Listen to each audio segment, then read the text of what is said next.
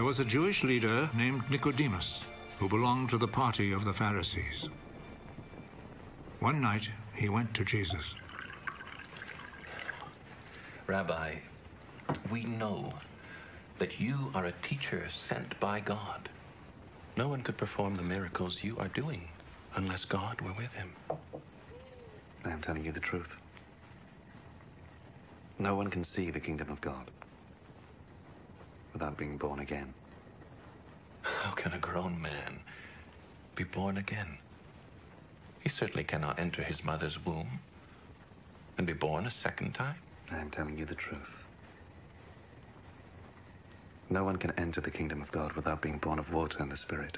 A person is born physically of human parents, but is born spiritually of the Spirit.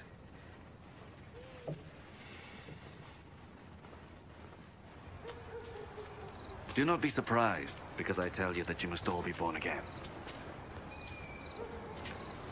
The wind blows wherever it wishes. You hear the sound it makes, but you do not know where it comes from or where it is going. It is like that with everyone who is born of the Spirit. How can this be?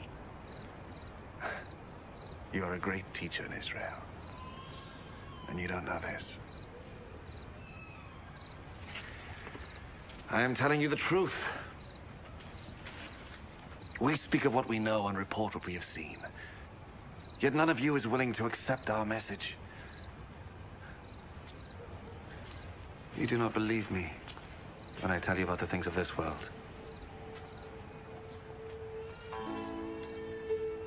How will you ever believe me then, when I tell you about the things of heaven? And no one has ever gone up to heaven, except the Son of Man, who came down from heaven. As Moses lifted up the bronze snake on a pole in the desert, in the same way the Son of Man must be lifted up, so that everyone who believes in him may have eternal life. For God loved the world so much that he gave his only Son, so that everyone who believes in him may not die, but have eternal life.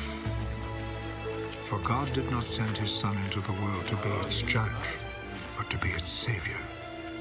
Those who believe in the Son are not judged.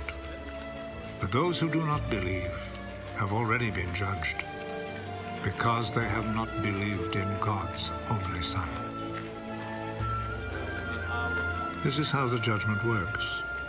The light has come into the world, but people love the darkness rather than the light, because their deeds are evil.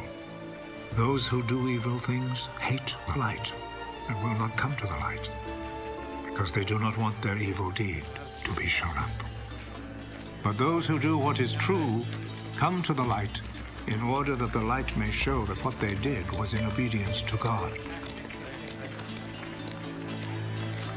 After this, Jesus and his disciples went to the province of Judea, where he spent some time with them and baptized. John also was baptizing in Aenon, not far from Salim, because there was plenty of water in that place. People were going to him, and he was baptizing them. This was before John had been put in prison. Some of John's disciples began arguing with a Jew about the matter of ritual washing. Teacher, you remember the man who was with you on the east side of Jordan? The one you spoke about? Well, he is baptizing now, and everyone's going to him. No one can have anything unless God gives it.